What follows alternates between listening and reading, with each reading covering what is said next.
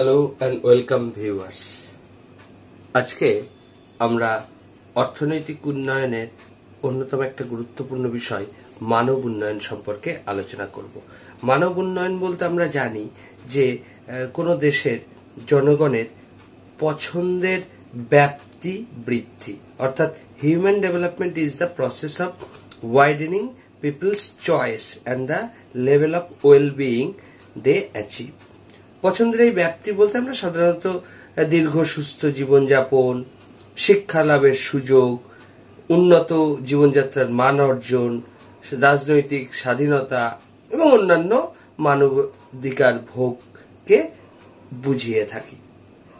প্রথম এই মানব উন্নয়নের ধারণাটা প্রবর্তিত হয় 1990 সালে। ইউনাইটেড নেশনস ডেভেলপমেন্ট রিপোর্টে পাকিস্তানি অর্থনীতিবিদ মেহবুব উল হকের নেতৃত্বে যে একটি রিপোর্ট প্রকাশিত হয়, যেখানে প্রথম মানব উন্নয়ন সম্পর্কে আলোচিত হয়। এখন এই মানব উন্নয়ন মূলত চারটে উপাদানের উপর নির্ভর করে, অর্থাৎ মানব উন্নয়নের জন্য চারটে উপাদান প্রয়োজন বলে মেহবুবুল হক ব্যাখ্যা করেছিলেন। উপাদান চারটে কি? সাম্য, স্ববহন ক্ষমতা, উৎপাদনশীলতা এবং ক্ষমতা প্রদান। যদি অর্থনৈতিক উন্নয়নের ফলে জনগণের পছন্দের ব্যাপ্তি ঘটাতে হয়, তাহলে দেশের সমস্ত জনগণকেই সমান সুযোগের অধিকার দিতে হবে। তার জন্যই প্রয়োজন উৎপাদনশীল যে সম্পদ তার সুষম বন্টন, আয়ের সুষম বন্টন, সকলকে সম রাজনৈতিক সুযোগ দান ব্যবস্থা করা ইত্যাদি ইত্যাদি সমস্ত বিষয়গুলোর উপরেই কিন্তু মানব উন্নয়ন নির্ভর করে। এখন প্রশ্ন হলো যে এই মানব উন্নয়নটা কিভাবে পরিমাপ করা যাবে? মানব উন্নয়ন পরিমাপের গুরুত্বপূর্ণ একটা মাপকাঠি হলো মানব উন্নয়ন সূচক। আজকে আমরা এই মানব উন্নয়ন সূচক কি বা মানব উন্নয়ন সূচক কিভাবে পরিমাপ করা হয় এবং বিশ্বের বিভিন্ন দেশগুলোর মানব উন্নয়ন সূচকের নিরিখে অবস্থান কি সেই সম্পর্কে আলোচনা করব। প্রথম 1990 সালে ইউনাইটেড নেশনস ডেভেলপমেন্ট প্রোগ্রাম অর্থাৎ ইউএনডিপি বিভিন্ন দেশের মানব উন্নয়ন সূচক প্রকাশ করেছে। এই সূচক মূলত তিনটে বিষয়ের উপর নির্ভর করে গঠন করা হয়েছে। বিষয় তিনটে হলো জন্মকালে প্রত্যাশিত আয়ু অর্থাৎ average expectancy of life in time of birth, শিক্ষা অর্জন যেটা পরিমাপ করা হয় দুভাবে, একটা হচ্ছে প্রাপ্তবয়স্ক সাক্ষরতা আর যার ওয়েটেজ দেওয়া হয় 3 ভাগের 2 ভাগ অর্থাৎ 2/3, এবং প্রাথমিক, মাধ্যমিক এবং অন্যান্য উচ্চতর শিক্ষাক্ষেত্রে মোট ভর্তির অনুপাত যার ওয়েটেজটা আমরা ধরি 1/3। এবং তৃতীয় যে বিষয়টাকে অন্তর্ভুক্ত করা হয় মানব উন্নয়ন সূচক গঠনের ক্ষেত্রে সেটা হলো ক্রয় ক্ষমতার ভিত্তিতে নির্ধারিত জীবনযাত্রার মান, মূলত পার ক্যাপিটা রিয়েল জিডিপি অর্থাৎ মাথাপিছু স্থূল আভ্যন্তরীণ উৎপাদনের সাহায্যে এই বিষয়টা পরিমাপ করা। প্রথমে আলোচনা করব এই মানব উন্নয়ন সূচক কিভাবে গঠন করা হয়, অর্থাৎ construction of human development index বা HDI গঠন। এই HDI পরিমাপ করার ক্ষেত্রে বা গঠন করার ক্ষেত্রে তিনটে উপসূচক তৈরি করা হয়, অর্থাৎ তিনটে সাব ইন্ডেক্স। কি কি তিনটে সাব ইন্ডেক্স? একটি হলো প্রত্যাশিত আয়ু সূচক বা যেটাকে আমরা বলতে পারি যে লাইফ এক্সপেক্টেন্সি ইন্ডেক্স বা আমরা শর্টে লাইফ এক্সপেক্টেন্সি ইন্ডেক্স বা LE বলছি।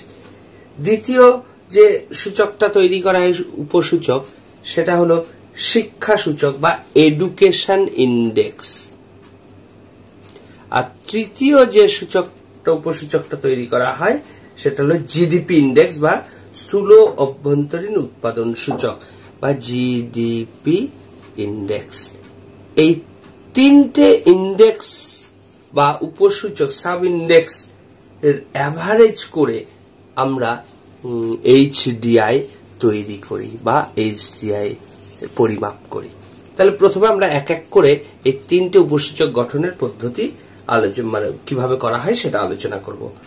এমনি উপসূচক তৈরি করার ক্ষেত্রে একটা জেনারেল রুল বা সাধারণ সূত্রই হচ্ছে যে বিষয়টার আমরা এই তিনটে যে বিষয়টারই আমরা উপসূচক তৈরি করব তার ভ্যালু, কোন দেশের তার ভ্যালু মাইনাস বিশ্বের সর্বনিম্ন ভ্যালু এবং নিচে থাকবে ওই বিষয়ের সর্বোচ্চ ভ্যালু বা সর্বোচ্চ মান এবং সর্বনিম্ন মান, এই দুটোর পার্থক্য। অর্থাৎ আমরা ফর্মুলাটাকে এইভাবে বলতে পারি যে প্রকৃত মূল্য মাইনাস সর্বনিম্ন মান বাই সর্বাধিক মান মাইনাস সর্বনিম্ন মান। এইভাবে আমরা একটা সূচক উপসূচক তৈরি করতে পারি। এইভাবে তিনটে উপসূচক তৈরি করা হবে। জাস্ট আমি এক এক করে উদাহরণ দিয়ে দেখাই। প্রথম আমরা আলোচনা করব গড় আয়ু সূচক। গড় আয়ু সূচক বের করতে গেলে আমাদের প্রথমে কি করতে হবে? আমরা যদি আমি ধরি যে ভারতের গড় আয়ু সূচক আমরা বের করব, তাহলে ভারতের গড় আয়ু ধরলাম 60 বছর, তোমরা এটা 70, 80, 90 ধরে করা যেতে পারে। আর বিশ্বে সর্বোচ্চ গড় আয়ু হচ্ছে 100 ধরি, 100 বছর। আর সর্বনিম্ন গড় আয়ু হচ্ছে ধরলাম 20 বছর। তাহলে ভারতের ক্ষেত্রে গড় আয়ু সূচকের মানটা কত হবে? উপসূচকটার মান হবে ভারতের মান মাইনাস সর্বনিম্ন মান বাই সর্বোচ্চ মান মাইনাস সর্বনিম্ন মান। তাহলে 40, 80, তার মানে 1/2 মানে 0.5। তাহলে এইভাবে আমরা গড় আয়ু সূচকটা বের করতে পারি। এবারে আমরা আসবো শিক্ষা সূচক। ই কিভাবে বের করব? ই বের করব আমরা দুটো সূচক আগে বের করে তার ওয়েটেজ দিয়ে। এ মানে কি? এ মানে হচ্ছে আমরা প্রথমে বের করব প্রাপ্তবয়স্ক সাক্ষরতার সূচক। আর বি মানে কি? বি মানে হচ্ছে যে সাধারণ, অর্থাৎ ওই প্রাথমিক, মাধ্যমিক ও উচ্চ শিক্ষা ক্ষেত্রে ভর্তির সূচক। এই দুটো সূচকের মধ্যে এর ওয়েটেজ 2/3 আর এর ওয়েটেজ 1/3। তাহলে আমরা প্রথমে এ ইকুয়ালস টু বের করে নিই। যদি আমি ধরি যে আমাদের দেশে প্রাপ্তবয়স্ক সাক্ষরতার হার হচ্ছে 61%, আর বিশ্বে সর্বোচ্চ সাক্ষরতার হার অবভিয়াসলি 100% আর সর্বনিম্ন 0%। তাই যদি হয় তাহলে এর ভ্যালু কত আসবে? 61 মাইনাস সর্বনিম্ন বাই সর্বোচ্চ মাইনাস সর্বনিম্ন, অর্থাৎ 61/100, তার মানে 0.61। এইটা বেরোলো প্রাপ্তবয়স্ক সাক্ষরতার উপসূচক। একই রকম আমরা বিটা অর্থাৎ বের করব যে ভর্তি সূচক, যেটা অর্থাৎ প্রাথমিক, মাধ্যমিক ও উচ্চ শিক্ষা ক্ষেত্রে মোট ভর্তির সূচক। যদি আমি ধরি আমাদের দেশে এই ভর্তির ক্ষেত্রে ভ্যালুটা ধরলাম 60, আর সর্বোচ্চ ভর্তি সূচক 100 আর সর্বনিম্ন হচ্ছে 0। তাহলে বি এর ভ্যালু কত আসবে? আমাদের দেশের ভ্যালু মাইনাস সর্বনিম্ন ভ্যালু বাই সর্বোচ্চ ভ্যালু মাইনাস সর্বনিম্ন ভ্যালু। তাহলে এটা 60/100, দ্যাট ইজ 0.6। তাহলে আমরা দুটো সূচকের মান পেয়ে গেছি, দুটো উপসূচক। তাহলে শিক্ষা উপসূচক সমান কি? 2/3 ইন্টু শিক্ষা সূচক 0.6 প্লাস 1/3, এই 2/3 আর 1/3 হচ্ছে এদের ওয়েটেজ বা আপেক্ষিক গুরুত্ব, ইন্টু বি এর ভ্যালু বেরিয়েছে কত? 0.6। আমরা এখান থেকে ক্যালকুলেশন করে যেটা পাবো সেটাই হবে শিক্ষা সূচকের মান। এই দুটো যদি আমরা যোগ বিয়োগ করি তাহলে পাবো 0.607, বা এটাকে অ্যাপ্রক্সিমেট 607, তো অ্যাপ্রক্সিমেট 0.61 ধরতে পারি। তাহলে এইভাবে আমরা এর আগে আমরা এল পেয়েছি। এল কত পেয়েছিলাম? এল পেয়েছিলাম 0.5। শিক্ষা সূচক পেলাম 0.61। এবার আসছে জিডিপিআই অর্থাৎ স্থূল অভ্যন্তরীণ উৎপাদন সূচক। মাথাপিছু স্থূল অভ্যন্তরীণ উৎপাদন ইউএস ডলারের ভিত্তিতে কিন্তু বের করতে হবে। এবং এই জন্য আমাদের কিন্তু ক্যালকুলেশনের ক্ষেত্রে লগারিদম ইউজ করতে হবে। কিভাবে? আমরা বেসিক ফর্মুলাটা হবে যে কোন দেশের ভ্যালু যেটা বা মানটা, সেই মানটার লগ নেব, আর ঠিক একই রকম মিনিমাম ভ্যালু যেমন ভাবে আগে আমরা ফর্মুলাটা করেছি, একই ফর্মুলা, শুধু আমরা লগটা ইউজ করব। তাহলে এবার আমরা যদি ধরি যে আমাদের দেশের ভারতের মাথাপিছু আয় হচ্ছে 40,000 ইউএস ডলার, সরি বিশ্বের ধরলাম আমি 40,000 ইউএস ডলার। এটা হচ্ছে আমার বিশ্বের সর্বোচ্চ, আর বিশ্বের সর্বনিম্ন ধরলাম $100। তাহলে সর্বোচ্চ মাথাপিছু আয় আর সর্বনিম্ন মাথাপিছু আয়। আর ভারতের মান যদি ধরি, আমি কোন একটা বছরের হিসাবেই নিয়েছি 2892 মার্কিন ডলার।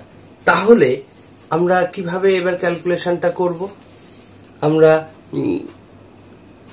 জিডিপিআই অর্থাৎ তৃতীয় উপসূচকটা জিডিপিআই সমান সমান বের করব লগ প্রকৃত ভ্যালু অর্থাৎ ভারতের ভ্যালু 2892 মাইনাস লগ নিম্নতম ভ্যালু কত $100, 100 minus divided by log maximum value কত 40,000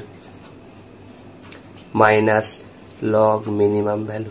তাহলে এইখানে আমরা ক্যালকুলেটরে অবশ্যই কি করতে পারি, লগ বাটনটা টিপে যদি এই ভ্যালুটা দিই তাহলে আমরা ক্যালকুলেটরে সেই ভ্যালুগুলো পেয়ে যাব। তাহলে সেইভাবে আমি যদি দেখি তাহলে এর ভ্যালুটা আসবে 3.4611 মাইনাস লগ 100 আসছে লগ 10 স্কয়ার 2 বাই 40,000 আসবে 4.6021 মাইনাস এটা অবভিয়াসলি 2। তাহলে এটা ক্যালকুলেশন করলে আমরা ভ্যালুটা আসছে 0.56।